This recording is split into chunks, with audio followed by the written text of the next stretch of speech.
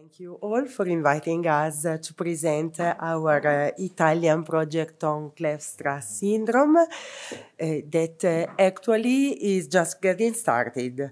We had the kickoff meeting 2 days ago, and the project will last 3 years. Just a little mention on how the project was born. After 2 genetic diagnoses of Kleefstra syndrome made by our clinical genetics lab in Bergamo, Professor Romano Tenconi from Padua put in touch my director, Maria Iascone, with the Italian Association of Kleefstra Patients. Thanks to a long-lasting collaboration and our complementary skills with the group of Cristina Gervasini and Valentina Massa at the University of Milan and the group of Donatella Milani at the Policlinico Hospital in Milan, we devised this project that was founded by our regional foundation of biomedical research. We have 3 major aims. The first and main one is a deep classification both from the genotypic and phenotypic point of view of all Italian patients in order to set up an Italian registry that will remain a property of the Italian Association for any future need. Then we will test in lymphoblastoid cell lines known drugs that could counteract the detrimental effect of mutations. And last but not least, we will model selected patient-specific mutation with a brain organoid for assessing the potential ameliorative effect of drugs selected in the second aim. In particular, the work is organized in 6 work packages, 2 for each partner. And now my colleague Federica Gaudioso, who is a medical geneticist at the Policlinico Hospital in Milan, will present the first 2 work packages, and then I'll be back to present the following ones. Thank you. Good afternoon. I'm a clinical researcher working at Policlinico Hospital of Milan, and our working packages are divided in 2 steps: the setting up of the registry of Italian patients and the creation of a biobank of immortalized lymphoblastoid cells. Sorry? Okay. This phase, these 2 steps, is just the beginning of the project, and we managed to carry up these phases in 1.5 years. So an important step is the creation of the registry. This is a centralized system and provides 2 homogeneous data, and have 3 main aims, that is to focus on diagnostic criteria, assessing an empirical genotype-phenotype correlation, and this is useful also for prognostications. And we aim also to provide to a well-established sanitary service. The first step is the reaching of clinical data, of course, and we focus on neurodevelopmental aspects, especially sleep, behavioral, and the regression aspects, malformation and dysmorphism, and all the element chasing or arising during the growth and in adult age. There is an intermediate phase that is the epidemiological study on all these data and the clinical research. The last step is, of course, the biobanking. So, clinical activity, we managed to administer a questionnaire about anagraphic, prenatal data, neurodevelopmental disease, and all the functional multisystem disease. And, of course, the medical examination about facial features, skin anexa, and all we can reach about a medical examination. And all this data we plan to register on a web-based software named REDCap, divided in 4 thematic areas, so general, clinical data, instrumental, and genetical data. This is very useful because with the vertical option we can add new features, and with the horizontal scale we can update these features. So we can update not only the information about the clinics of the patients, but also the structure of the database itself. So the epidemiological study will focus on syndrome incidence and territory distribution.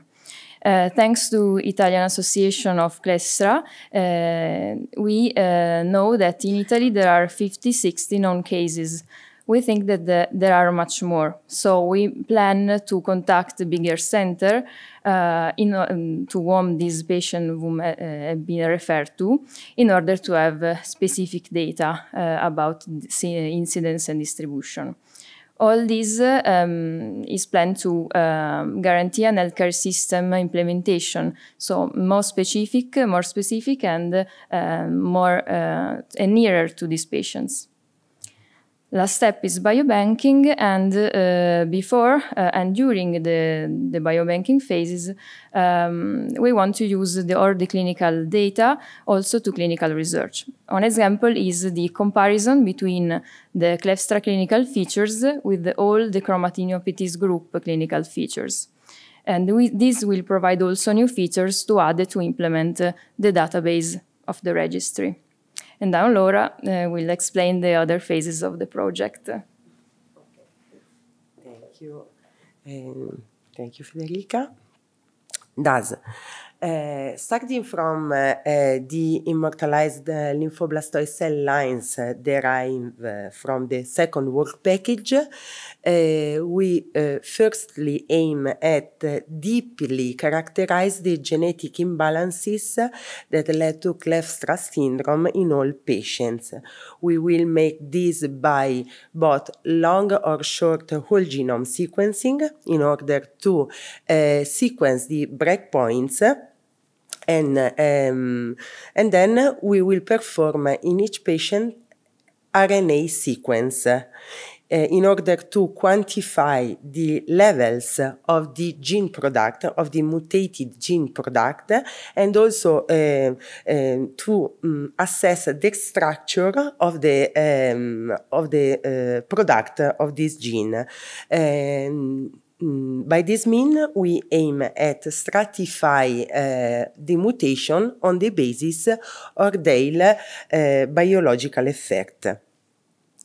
Then we will select lymphoblastoid cell lines representative of each type of mutation, and we will use them to test known drugs that could counteract the detrimental effect of the mutation in each patient. At the end, IPS will be generated, and starting from these cerebellar organoids, in order to deepen the role of EHMT1 gene in neurodevelopmental, and in order to understand the potential ameliorative effect of previously selected drugs. This work is based on the hypothesis that Kleefstra syndrome could share the pathophysiological pathway with other chromatinopathies that have been previously studied by our group. Indeed, our colleague at the University of Milan have been studying chromatinopathies for a long time, and in the last 10 years they developed in vitro but also in vivo models to deepen the neurodevelopmental defect in chromatinopathies, and to test potential therapeutic approaches in syndromes such as Rubinstein-Taibi and Cornelia de Lange. We will note that for ultra-rare diseases, it could be very difficult to develop a specific therapeutical approach due to the rarity of each single disorder. So in our vision, this project could be a proof of principle of a potential approaching workflow for several rare diseases. Thank you very much for your attention.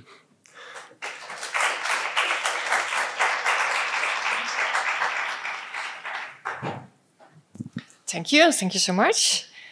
Any questions? Maybe I can start. So for your clinical collection, as Ariana presented this morning, the importance of looking very detailed to metabolism and endocrinology. Are you including these studies to your clinical investments? We are including all the features, not only described for Kleefstra, but also to other chromatinopaties group, in order to have a very complete and big database registry.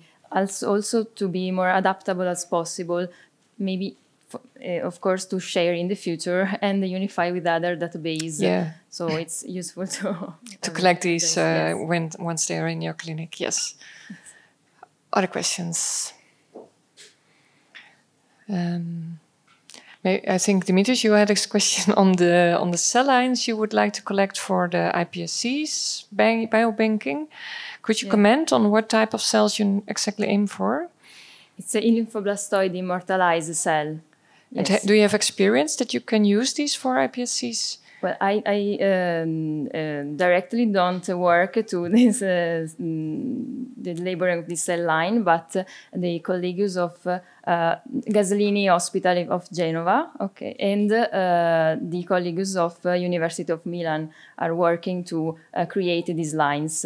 They choose this line because it's more condivisible. So it's available to share biologic material despite fibroblastoid, for example, lines. Yes, I understand. But as we understood, and maybe Hans or Neil can comment on that, it's very hard to use them for the differentiation and the...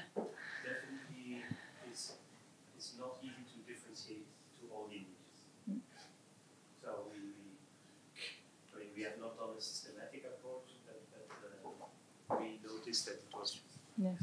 So using the cells, we generated iPS cells. That was possible, but it was very difficult to then differentiate them in all cell lineages. So I would be careful with that.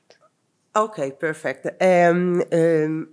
As Federica said, our colleagues from the University of Milan will do this part. They have a long-lasting experience on lymphoblastoid cell lines, and this type of approach for Cornelian de Lange and Rubinstein-Taibi syndrome. But I will report your suggestion, and maybe if you want to make in contact with them, they will be able to answer your question. Yeah.